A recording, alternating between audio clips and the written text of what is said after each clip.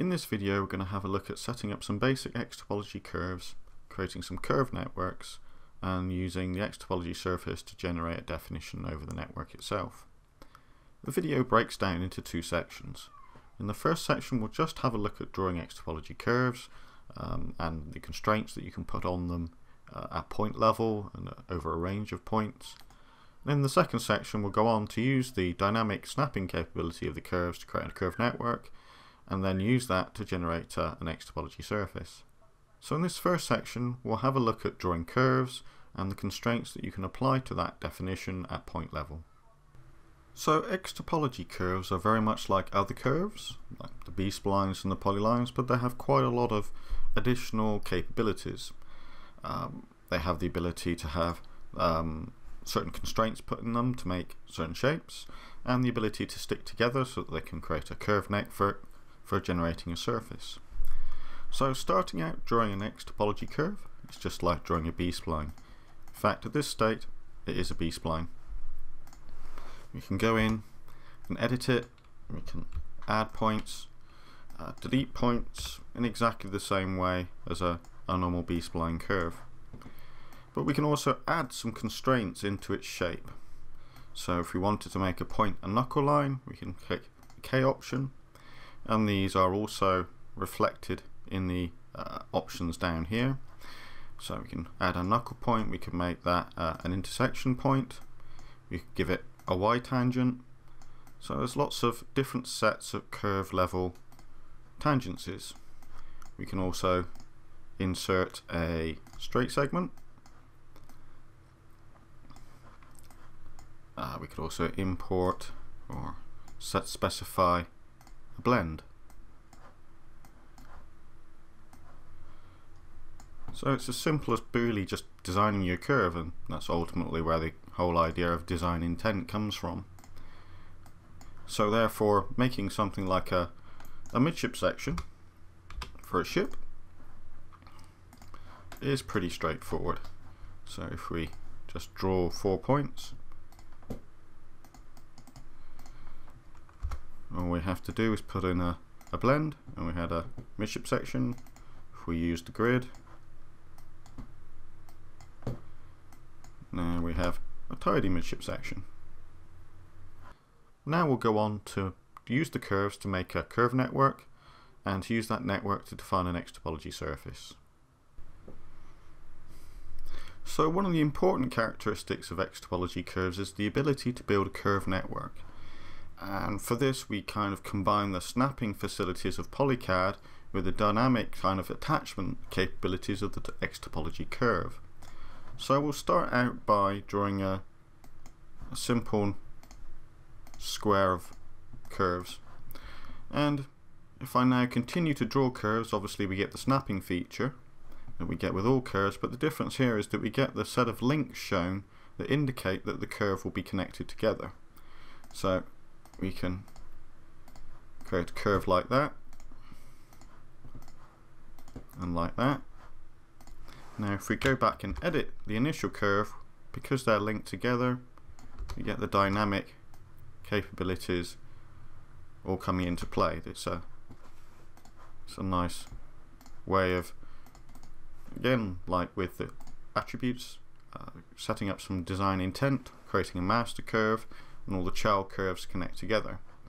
So now I have a rectangle. Now I can go on to make an X-Topology surface. So selecting all the curves, I can bring in a surface that way. And because everything is dynamically linked, as I move the points around, everything will update.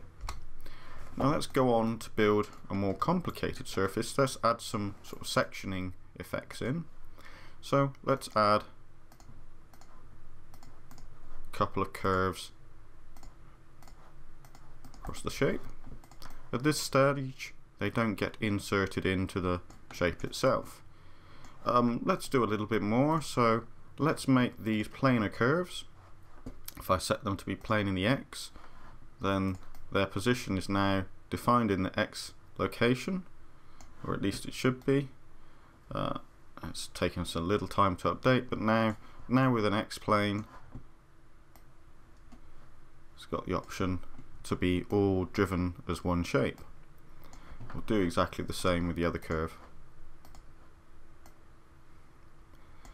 So now, to insert those into the surface, we'll just do an insert. You can now see the surface now gets the shape of those curves. And again, if we move them, see that the surface updates. Challenges with this kind of approach is that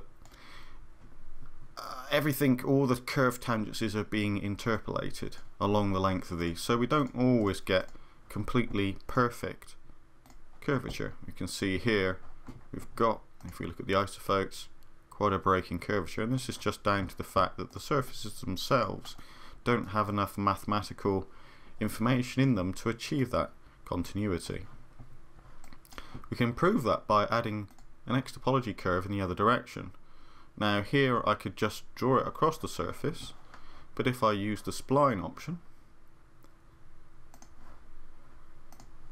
and we'll take a buttock line, then it can be drawn across the surface in one go, and you see that as I do that, I've drawn two curves there.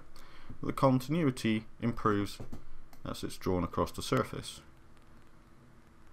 You still see we have some lower area there, we've got some break in the surface, and that's just down to the way that the mathematics work. So now that we have a smooth surface, we can edit the curves. Sometimes we might want to take snapping off if we're not wanting to snap but we just want to edit. So there we have a surface like so. If we wanted to change the role of that curve, we can make it into a knuckle line. So this is where some of the surface tangency options come along. So make it into a knuckle line. We have a direct corner.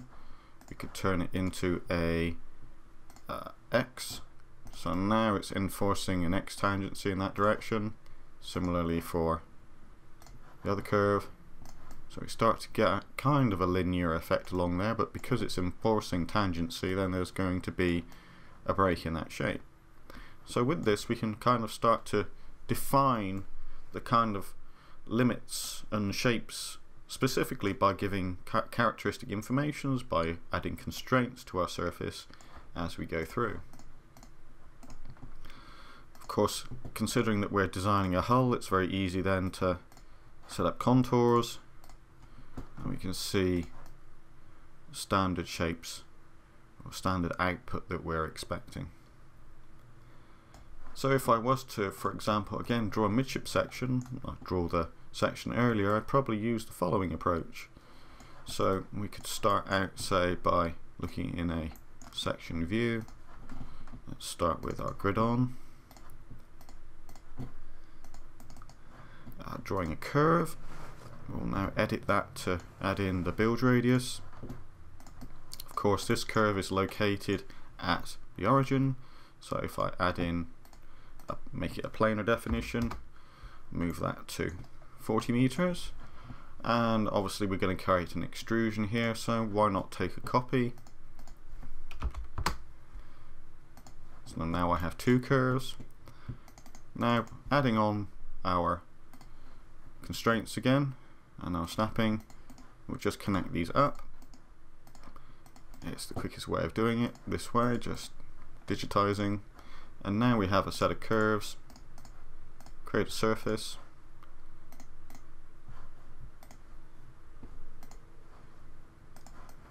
Now we have a midship section. So it's very easy to build up these kind of networks.